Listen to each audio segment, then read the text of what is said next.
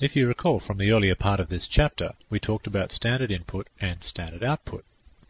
Well, I'm now going to introduce a third type of standard something called standard error. It turns out that each program actually produces two separate sets of output.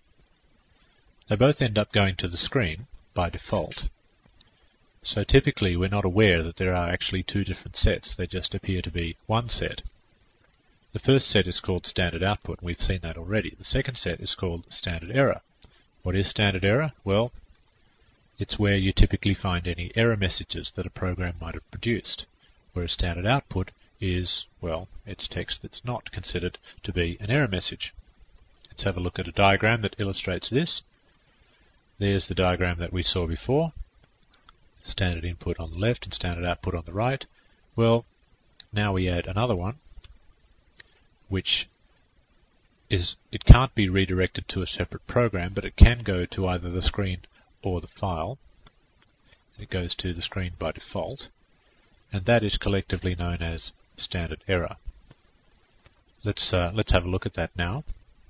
If we want to redirect standard error to, say, a file, we use the greater than sign, but we use two greater than, and there cannot be any space between the two and the greater than sign. Which actually reminds me that standard output can be directed, if you feel like it, using the one greater than, but nobody ever bothers putting the one in because it's assumed by default.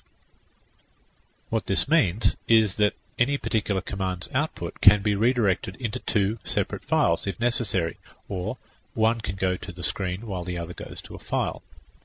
So for example, you could send all the standard output from a program into a file whilst the error messages appear on a screen, or vice versa, or you could put them both into two separate files. I'll give you an example of that. If you've got a command, say called command 1, then the regular output you could send to a file called file A, whilst the standard error could go to a file called file B. It's probably time I showed you an example of that before you get completely confused. Okay, here is a list of all the files in my current directory.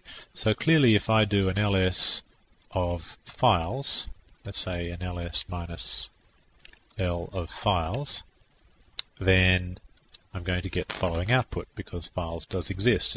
There is a file called files, if you like. So it would be fair to say that the output that you can see there is standard output because it's not an error message. But what about ls minus l of some file that we know does not exist, like xxxxx, and that is no such file or directory? Now that's an error message. And what I'm going to assert is that that output that you can see on the screen there is actually different to the first output that you saw on the screen. The trouble is proving it. But I will prove it to you. I'll do it like this.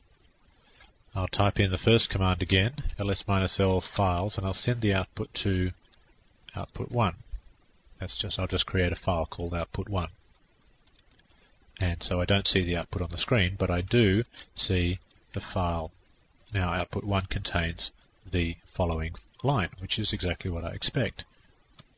So now I'll try the same trick with the xxxxx thing, and I'll send the results of that to output 2, let's say. I still see the error message on the screen, no such file or directory, which implies to me that there's nothing then gone to output 2. Well, let's have a look at that. We'll do a cat of output 2, and it's indeed empty. It's a file that contains nothing, which is incidentally perfectly okay.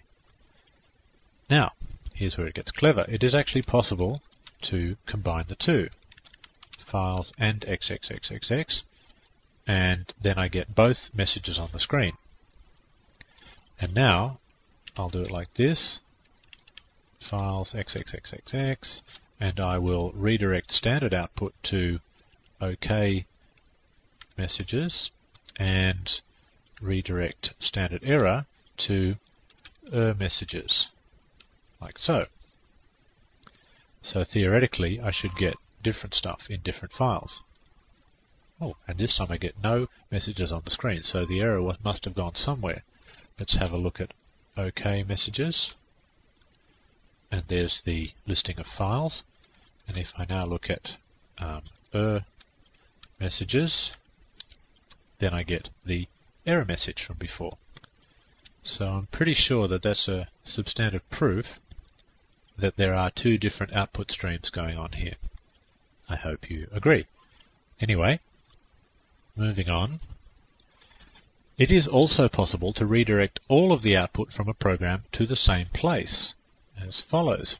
Before I show you how to do it, can you imagine how you might do it? Just pause the video here and figure out how you might get the regular output, standard output and standard error both going into the same file.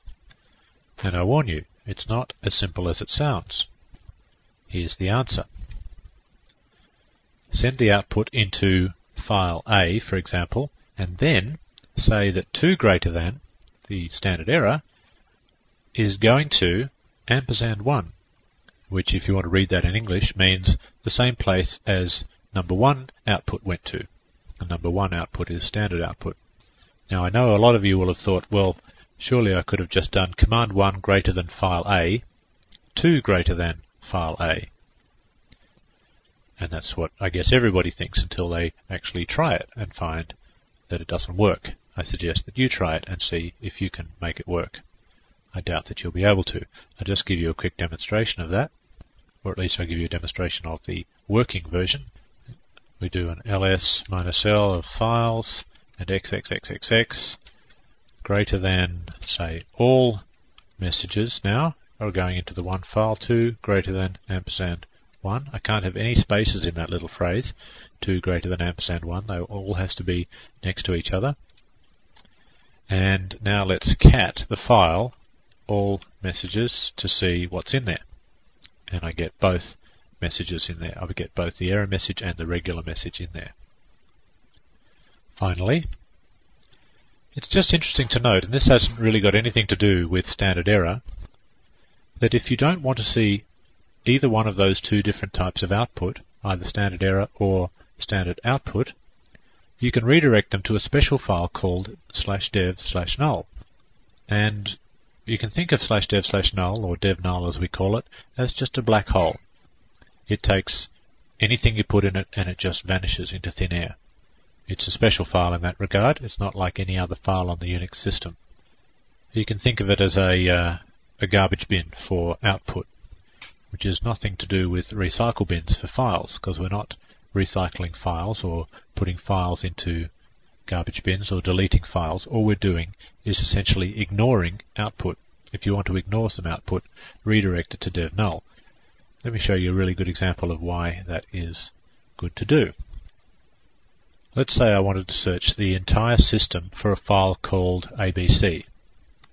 Well, obviously I use the find program for that, so I say find, and I specify that I want to start in the root directory because I want to search the entire system, and the name is ABC. And off we go, and I get a bunch of permission denied messages. And this program is actually going to take quite a long time to run. It's just going to process away. There's some more permission denied messages. It's just going to keep going with a whole bunch of permission denied messages. And it may actually find an ABC, but it's probably going to, if it does find the ABC, it's going to scroll past so fast that I won't even notice it. Now, I've just interrupted it because I want to show you a much better way of doing it. A way of doing it in such a way that you actually get to see the ABC if there is one. And that is, of course, to send all these permission denied messages to /dev/null. So let's try that. We'll do the same command as before, and we'll send the error output to /dev/null. So any regular output is still going to appear on the screen, which is handy. The handiest thing of all is that all these permission denied messages will have gone. Let's try that. Oh, there is one. Oh, there's a couple of them. I really didn't think there'd be any, but there certainly are. Now, those probably did actually appear in the last set of output, but it scrolled past so quickly that I couldn't see it. Now, this program is still running. It's still scrolling through the various directories, but you get the general idea. I'm going to interrupt it now. The beauty is I didn't get all those horrible permission denied messages. I just got to see the output I was looking for. Anyway, that concludes the module on standard error, and indeed the entire chapter.